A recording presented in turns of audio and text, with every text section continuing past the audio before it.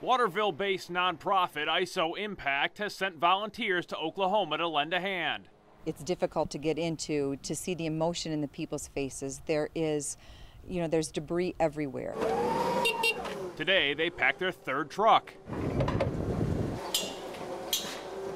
Pallets stacked with items that are needed the most. We have cleaning, personal care, food buckets, pet supplies. One initiative of the organization is called their Bucket Brigade, where 5-gallon buckets are loaded, each with a specific purpose. Instead of having those volunteers on the other end trying to sort and figure out who's going to get what, we have completed kits that can just be immediately put into the hands of a victim or a family that may need some assistance.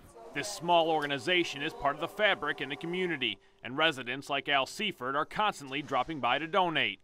They talked about the pets needing some food, so we brought some pet food, and then just basic kind of non-perishable things. He says by giving to ISO Impact, he knows the supplies will make it into the hands of those in need. Everything gets directly to where it needs to go, and it's very appreciated.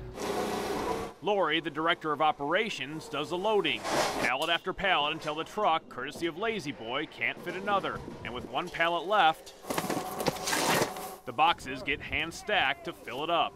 As soon as they're able to think and know what they need, we're going to be there and we're going to provide for them. With the truck loaded and a blessing, for all of this, we pray in your name. The truck is off, and Lori starts to think about the next load, because there is always someone in need. Chris Delcamp, WNWO News.